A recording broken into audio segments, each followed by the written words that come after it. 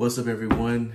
It's your boy Dominant Mac. We're here with another video for the TED IT, where I drop some breadcrumbs, some gems on how to start your career here in information technology.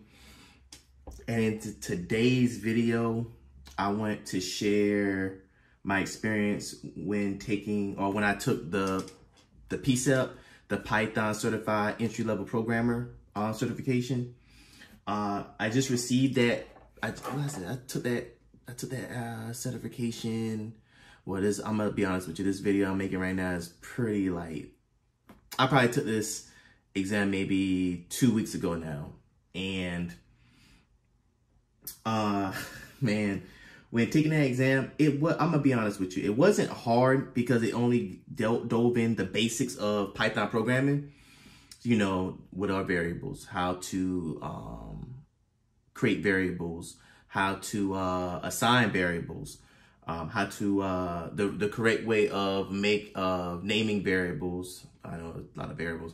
And then it went into operators, the properties of operators. So like what's the level properties and which one is over which one, you know, like your plus, your minus, your multiplication, exponents, your regular division, your floor division, stuff like that. And also went into, if I can remember, I'm trying to, oh yeah, if statements. So if-else statements, how to write them, how they are constructed, the different ways you can construct if-else statements, for loops, while loops. What else? One thing I did not learn, and I'm glad I learned about it, was logical operators like and, or, not, and bit operators. What we call it, bit operators or bit-based operators, something like that. I just talked about it when I was on Twitter the other day. Matter of fact, yesterday, I put it. I was like, yo, I didn't, I knew about them, but I really didn't dove in depth with it. So I'm gonna be honest with you. When I took the exam, I did not finish. So with the Python Institute, their website, they give you free material on how to, free material to study from to prepare you for the PCEP, like they said, the Python certified entry-level programmer. So they give you the material to actually study from and everything. And to be honest with you, me learning Python, already diving into Python, learning programming, and me having a software, programming background, not software development, bro. Well, I mean, I wouldn't say that. Yeah, I said coding or programming background. I kind of just dive right in it. I just that night I was just like, you know what, fuck it, I'm gonna do it. Like, that's what I did. I literally just said that. I literally just said, whatever, I'm going to do it. So I dove right into this certification. Mind you, this certification, the PCEP, is not proctored, so it's non-proctored. That means it's literally a time exam. They do make that up with timing each question. So like you have a certain amount of minutes, maybe I think it's around like 5 minutes, maybe, if that, on each question to figure it out. So they make that up with timing each question. So it's a time exam. At the same time, each question is timed. So you have a small amount of time to actually try to figure out each question. And take my word for it. Some of the questions, like with the bit operators and the logical operators, it took me a little time to actually figure it out. Some of the if-else statements that was on the exam, there wasn't really hard. They weren't tedious. They were tedious, of course, but it wasn't like long for loops or while loops. They were like simple for loops, simple if-else statements, simple while loops, and for loops. And the only thing they wanted was, okay, what is the output when you go through this for loop? What is the output if we put a break statement or a continue statement in there?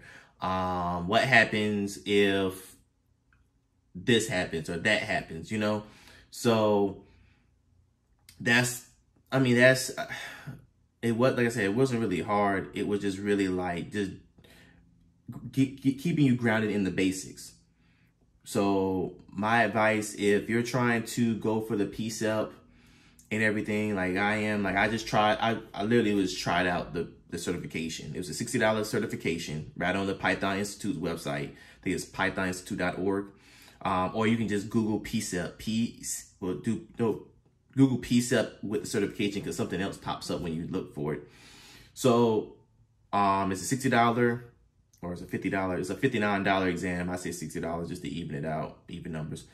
Exam that you pay for. You get the exam voucher, and you literally, they have a little portal that you sign up for. So basically you create an account with them. You have your own portal where you can get the study material for free for both the PCEP and if you want to go to the PCAP, which is the associate level, which I'm going to go for. Not right now, because as of right now, I'm working on my CCNA 200-301 right now. So that's I'm going to try to get that once I finish the CCNA 200-301.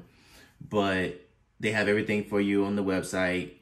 They have a sandbox that you can play with. They have their own idle system set up within the actual class or the course or whatever, self-study course and everything. So you can sit there, you can program, you can mess around. They give you projects, they give you labs to work on to make sure this information is solidified in your mind. So you can play around with the sandbox, you can play around with the labs that they have, you can download the labs, you can copy the labs somewhere else. But with the exam itself, they don't want no, they have it to where when you take the exam, they don't want no other browsers open at the time. So you can't have no other programs running at the time. So that's one thing they make up for the non-proctored. And like I said, it's timed. I think it was like 40 questions. So it's 40, matter of fact, I'm gonna look it up right now. I don't have my screen sharing for right now, but I'll just read off what they have just to be on the safe side. I know I made a video on learning about this, but I just want to be sure I recap. If you never watched that video, look back in my on my channel, and I have a video explaining about my what is the PCEP and is it worth it, and I have a whole video based on that, and it tells you the information on that as well. But to recap from that video, the number of questions is 30. It's single and multiple choice questions and drag and drop. You have to have a passing score of 70%. And like I said, the exam costs $59 here, and it's a 45-minute exam, approximately 5 minutes disclosure agreement. So you have to go through a disclosure agreement and all this other stuff in the first 5 minutes of the exam and everything. And like I said, they have the study material for you, study resources and everything like that. That's on, like I said, the pythoninstitute.org. So yeah, so like I said, the exam was, if you have to summarize everything right now, if you're like me, you have a background in programming and coding and everything. Like I said, I have roughly around 3 to 4 years before I got into the military. Programming, mostly it was just C++ and Java. It's been a while since I did Java and C++.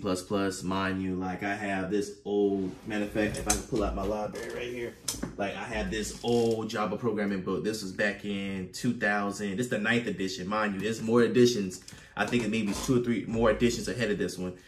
But this one right here, like I got this book, which is a really good book to learn Java. But I got this book back in 2011. 2011.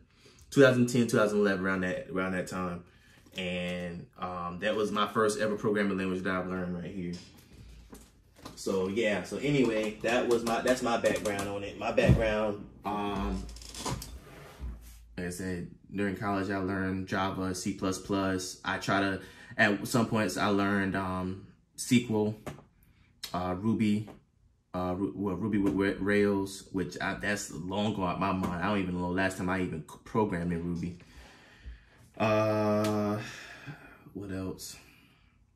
It's a lot of other ones. I did a little bit of JavaScript and I didn't really like it. I may get back into it, but for right now, I really like Python. I really like Python 3. So that's my go-to. I'm trying to master this language. Like any other language that spoken language, you have to master one. Once you master one, which is English for me, then you can go in and master other languages. Yeah. So I need to master Russian anyway, because of my wife and my son. So yeah. So anyway, like I said, off topic, come back on topic. To recap, I took the PCEP exam. For me, it was pretty easy. If you have a background in programming, it should be easy for you. It's the basics, you know, variables, if else statements, stuff like that. So if you have the basics down, me personally, I would go and skim over the modules that were provided by Python Institute. I will skim over them. If you don't reckon, like I said, the bit operators and the logical operators, that was one thing that I had to really go over a little bit. Even though I found out more about it after the fact, I really kind of like had to go through it. Like I said, I skimmed through that part. I knew the basics of bit operators and how to do like X and Y, or X or Y, or X not Y, or well, not X not Y, but not X or not Y. So had to go over that. But other than that, like I said, I just said I winged it and went it and I passed it. So but if you have no idea what Python is, I strongly advise you to go through that course from top to bottom and learn about Python programming. It tells you from the history of it, when it was made, who made it, like being named after what's the English TV show, you know, Monty Python. I'll be honest with you, I tried watching the movie. I love comedy. Maybe if I have to watch a little bit more, it was a little, some of the parts were funny, but it wasn't keeping me entertained. I don't know. But anyway, named after Monty Python's TV show, you know, I can't remember off the top of my head right now. Like I said, I usually write notes to help me remember stuff. So anyway, like I said, if you don't know it, get to know it. If you have some knowledge about programming, skim over it. Just refresh your mind on what programming is, and just try to familiarize yourself with Python. Utilize their free material. I'm telling you, you don't have to buy the book. I bought a book, the Automate the Boring Stuff with Python, which really helped me. But this was before I knew about the Python programming certification. So I already was like, what, chapter 11 in the book and everything. And when I found out about this, I was like, oh, well, I already have the knowledge of it. Only thing I need to do is refresh and then look over the other subjects that this book didn't cover, and I was good to go. So yeah, later on, I'm going to get the PCEP, the Python Certification Associate. So certified associate. So I'm looking to getting that down the road. But for right now, I'm just doing my CCNA studying right now and trying to get this certification out the way. So thank you for listening. Thank you for all the comments and that you live behind. Like I said, ask questions, ask questions, ask questions. You won't know until you ask. I'm telling you, man. You won't know nothing until you ask a question. So ask questions, give your concerns, smash that like button, hit the like button, punch it. I don't care. Just make sure you don't punch a hole through your computer. But yeah, hit that like button, subscribe to my channel. If you like the content that you're seeing, I apologize for not like continuously putting out content, just trying to get myself ready for the CCNA 200-301. And I'm telling you, man, there's a lot of material. I mean, 2 books, I have 2 books that I have to read completely. And then I have a bunch of videos that I need to watch. So I'm just trying to put more of my focus on that right now. Hopefully, once I get finished with this certification, I'll take a break and stop trying to go into other certifications. Because as of right now, I'm just like, I just got my Security Plus, and I'm going deep into CCNA right off the bat. So, but again, thank you for subscribing, or thank you for the subscribers. Thank you for the people that's following me. Again, smash the like button or smash the dislike button. Tell me what you like, what you don't like about the channel. Tell me if is any advice on the PCEP that you take, like that you can share, that if you took it or whatever, let me know what you think about it. But yeah, thank you for everything. Thank you for your time and listening, because time is the most valuable thing that we have. So thank you very much for giving me your time to listen. Peace, and I'll catch you in the next episode.